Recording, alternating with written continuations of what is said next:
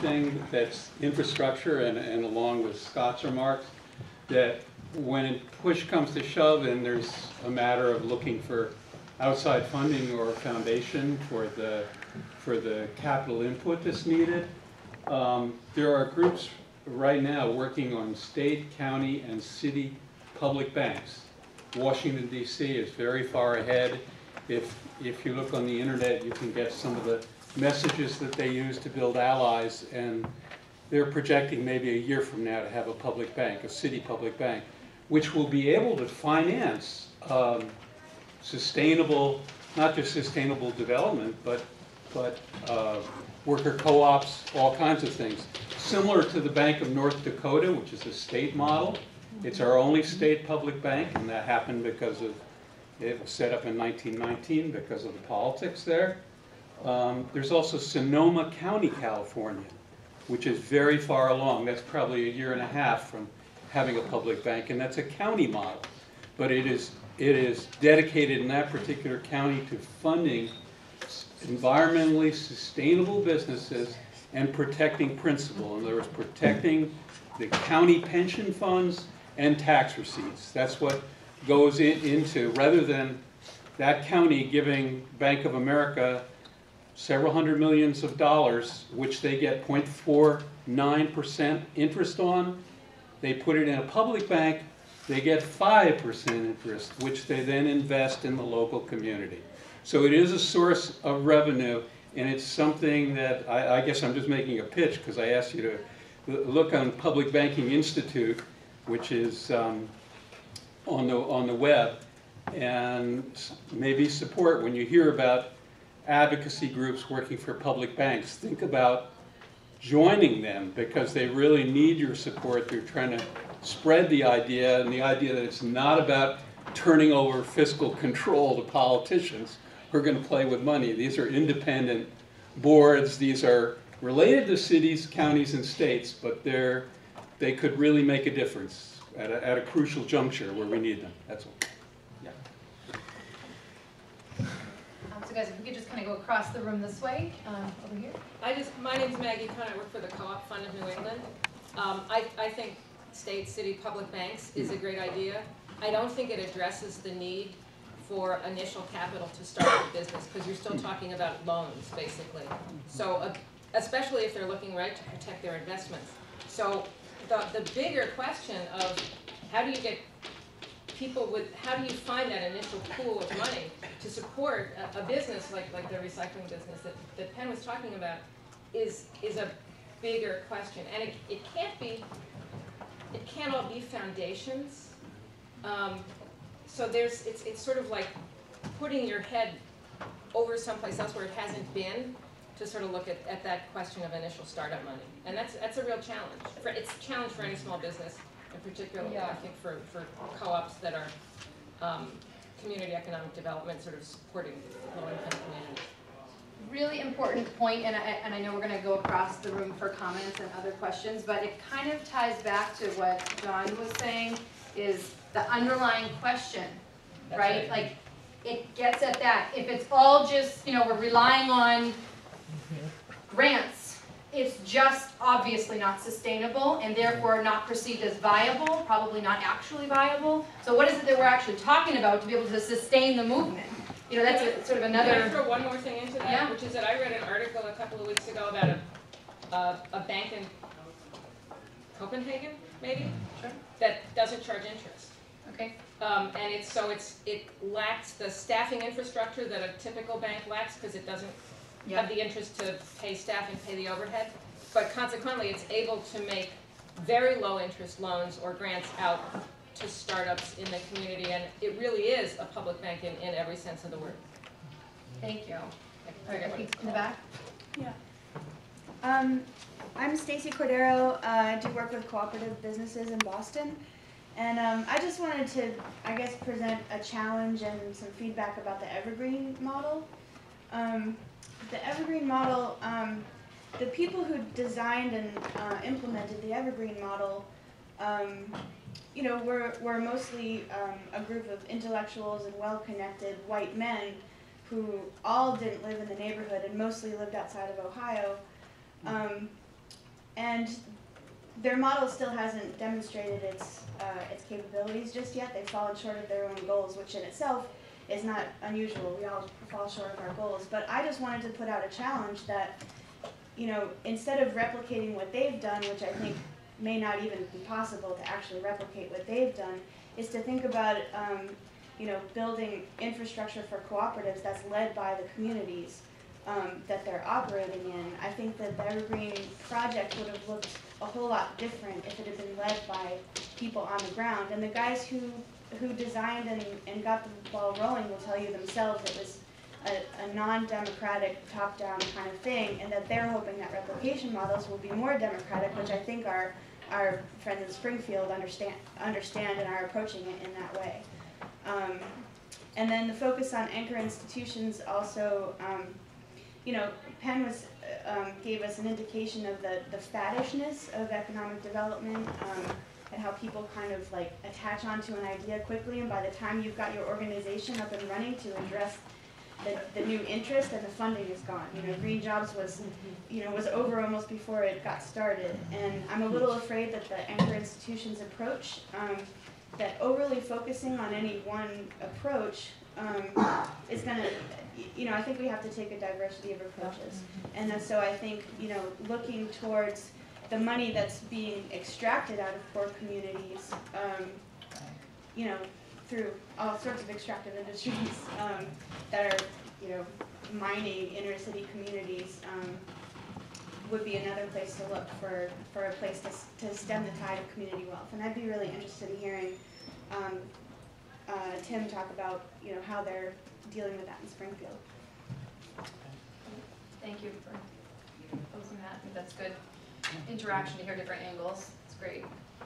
Do we want to hear from our Springfield folks now, or do you want to just keep going across the room? Keep going. It's up to you guys. Go ahead, Josh. I'm just kind of bringing up some points that are coming up for me, like based off of the questions on this little sheet here, especially pertaining to like barriers and to making a solidarity economy. Billy, can you hear him? No. Okay. So like one of the things here, resistance to reform. Working against environmental degradation, social inequality, and poverty by improving policies around existing systems. I think a lot of us would agree that, you know, policies that are already existing and the system that's already in place is part of the problem. You know, including things like banks, money, universities, maybe, you know. And then as part of that is, you know, the power structure that is also part of that system, you know, like touching on like what Penn was saying about Walmart and whether or not this economy is going to be an alternative. Like the word resistance to me feels like it's still kind of an alternative thing, because things like Walmart and multinational corporations aren't just going to go away. They're not going to decide to go out of business. They're going to continue to destroy the environment and, you know, people's lives around the world. So I think that part of our strategy should have some thinking about like how to confront those systems of power and things like banks and multinational corporations. So I think that's really great around policy, and I'm sure some folks in the room have other ideas around how can we shift or transform our policies such that we are creating a new world. So do you, I don't know, Josh, I'm going to put you on the spot, but if you know, what's a specific policy suggestion? What does it need to look like that it doesn't currently look like? Any thoughts on that? To move it forward? Yeah. Well, like, Community engagement and decision-making would be a nice start. right? Or, you know, getting rid of the personhood of corporations. Say that again? Destroying the idea that corporations are people. That's based on laws and policy. One in particular, Citizens United. Okay, great, thank you. Who is next over here? Yeah, Thank you. sure. I was thinking that maybe it also depends on the society where we live. Sure. I am from Ecuador originally, and I have been here in this country for 8 years. And in Ecuador, we have been doing this solidarity economy for years. I used to work like 10 years ago there with this. So it depends on the government in Ecuador. So we have to approach it. It's coming top bottom and bottom up. So our policy is openly coming from the government, support by the government, and there are other different approaches coming from the bottom up, from the community. So I I suppose it depends, like I say, in the society where we live and how you perceive government, the market, how you define the market, or all the stakeholders that we have there. So I suppose like it's in cities, progressive cities like Boston or Seattle or other progressive cities, they will have, it will be easier to approach city officials or to influence policy, but it will be in other places will be very, very hard to change or influence policy in a meaningful way. Right. Yeah. That's a great point. I mean, perception is very powerful. For those who live in or near Worcester, how do you guys perceive approaching city officials? I think that's a useful question. Invite them to conferences. Yeah. Okay, but it's a great point, right? I mean, reality, perception, and another whole conversation. And thank you for your insight around where you're originally from. Anybody over here, guys? Philip? Yeah, Philip Verheft, Bovec, and some other things. I would like to go back to the big picture, actually, that Penn started to sketch in the beginning. And that is, do we want to build an alternative economy that eventually confronts the existing economy or the power structure? Or do we want to transform the existing power structure? I think that these are type of questions that we need to address. And it struck me that Emily, where's Emily? I love... On the window. Well, okay. I love your schedule, but for me it is too static. So it doesn't incorporate for me a theory of change. So how are we going to make this schedule dynamic? And how do we, and then I come back to my first questions, right? How do we build small alternatives that are going to grow? Or do we try to confront the existing system and get rid of the multinationals, right, etc.? So I think that we need to address these big questions as well as the local questions. And then two more points. One is to John Odell, where is he? I really appreciate what you say, but I would like to challenge you to how the local authorities can actually top-down facilitate a bottom-up process of change. And I didn't hear enough about that yet. You tell me what the change is. And finally, I'm also the coordinator of a global research network on sustainable consumption and production, which very much used the same systemic thinking that Emily produced. And but it's a network of researchers, and I've not heard the word research here.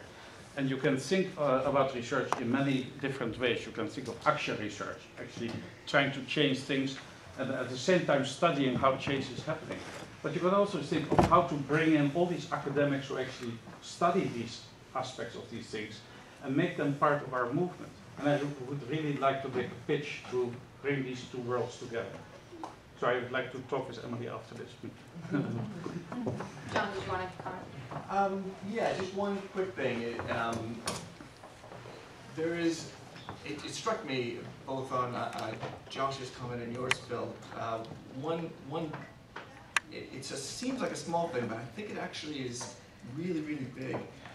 We talked about the corporations like they're over there and that they're all bad. Multinational corporations are bad. And how we're going to confront them or not confront them or do our own thing separately and sort of merge the two. And I don't know how that all was talking about. But corporations aren't over there. I mean, some of us work at corporations. Lots of us do. In fact, millions of people do. And they're good people. They actually, you know, working at Walmart is not a mark against you and shouldn't be perceived as that. And I mean, don't take this personally, but I think if I came in and said, you know, an executive at Walmart, there would be an immediate defensive thing right in this room. People would be kind of like, well, then we don't pretty much like you. Who invited you? Kind of thing. And I'm not trying to say that to be, you know, confrontational, but we're taught, if the language that's being used here is not nearly inclusive enough to make the decisions that need to be made. I mean, you're talking multinationals are bad. I'm not, lots of what they do, you could say is bad. There are a lot of very practical ways you could point to, but to say multinationals, period, are bad and basically separate that from the people that are working at the multinationals, I think is a terrible injustice to them. Really, fundamental wrong. And unless that gets talked about right now, maybe not this second, but in the context of this conversation, this goes nowhere. This goes nowhere. No one's going to take you seriously. If I work at Walmart or any large business and you say we got to resist best corporations, if I work at that corporation, I'm not going to help you out. I mean, and I'm not trying to be, seriously, I'm not trying to start waves here or anything, but I do think that unless this conversation happens, nothing happens here. Yeah, I'll continue the conversation. Okay. Because I think that talks to exactly what this conference is about. Whether we want to continue the economy as it stands with multinational corporations that are raping the earth, or whether we want to start something that's a little better for So everybody. the person that works at a company is That has nothing to do with the people that work there. It has to do with- Sorry. They're cogs in the wheel, they are not the wheel, but the issue is the wheel, and we need to decide whether or not we're going to ask for permission from that executive to just shift the way they throw their trash out, or are we going to just demand something better? Or do it. We don't have to ask permission from anybody to do anything. And we are the arbiters of our own economy. We create our own economy. Capitalism is the problem. Big corporations are the problem. We don't have to come in and make nice and ask politely to our government to do the things that we elected them to do and we appointed them to do. This is the bridge right here, community organizing and economic development. I mean, we can all sit around here and be, in a bubble, but people are dying every day. Ben said this at the beginning. We do this because we have to. People are dying. And I'm not fetishizing the plight of poor, low-income people or people of color. I'm saying that the new economy is ours for the taking, and we don't have to ask anybody permission to do it. So I know Steve over here, I may have overlooked you. Did you have something? No, not at this point. Okay, There are some voices over on this end that have not been heard. thank you. So guys, I'm just gonna, just speak. I would like to follow up one more time on what Mr. Odell said. Just John. John. I think that the freedom and entitlement to respect that people at this conference want to claim to them for themselves is based on premises in our Declaration of Independence and in our Constitution, and we have a right to claim those liberties and entitlements to respect. But I have a feeling that part of what John is getting at, maybe what he is getting at, is that the people, the individuals at Walmart, whether they're at the top or the bottom, are entitled to the same liberties and respect as we are, and we need to engage them and give them that respect and acknowledge that they have the same liberty that we do, because we're more likely to get somewhere if we show respect to them just because they're human beings, even though we make it really clear that we disagree with them. Is there a consensus on that? Liberty and respect for everybody? I never questioned anyone in this room taking or doubting equal freedom and respect for any individual, regardless of what they're doing to feed their families. Trust me, guys, I see a lot where I sit, and people are trying to feed their families. So I don't think anyone here, I don't want to speak for anybody, doubted or questioned if somebody had the right or more freedom than somebody else. That was, okay, well, I mean, the expression "ours for the taking" sounds like, we're just talking about connotations, it sounds like withholding from others the respect and liberty that we claim for ourselves.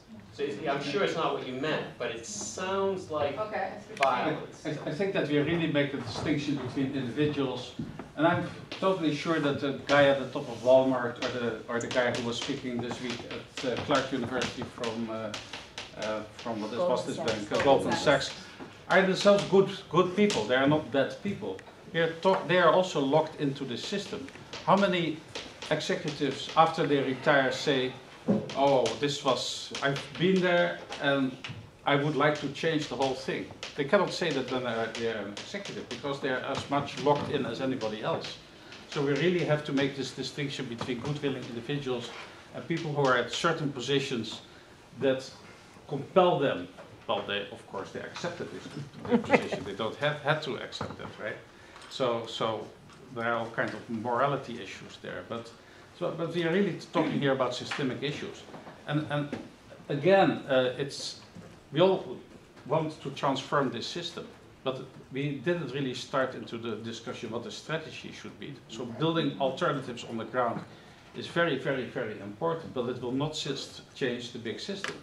So how do we go about it? Right, that's great. I just, in the game called Drawing Circles, and I just felt a little left out, so I wanted to just share something that's helped me out a lot in my life, and I can't take credit for it. It's something, a distinction with Landmark Education. But what's said or done in this life, what people say, what people do, if we can stick to sort of like the facts and be objective about what happened, what somebody said or did, versus our own individual interpretations of what was said or done, I found that to be very useful distinction, because we begin to relate to this like it's the truth, right? So, you know, I think it's Tim, right? So Tim has his expression, and I didn't take it the way I think you took. So we have to be careful, I think, in our community work that we don't over-interpret or over-analyze what somebody speaks. Like, it's their truth. It is what it is. You know, and I think that rather than create sort of confrontational environment, which not a lot gets done, which I think is sort of what John was bringing up. So I'm just putting that in the space that I'd like for us to be able to freely express whatever it is we want to express and be able to be with each other in our different opinions. I think we were over here. Yes, hi.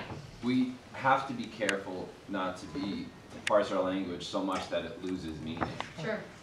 Like John framed it as like, are these individuals raping the planet? Well, the planet's being raped. I mean, like the people who are doing it have addresses and, you know, W-2s and shit. You know, but while tackling these issues, we can't parse down the fact that capitalism is a problem.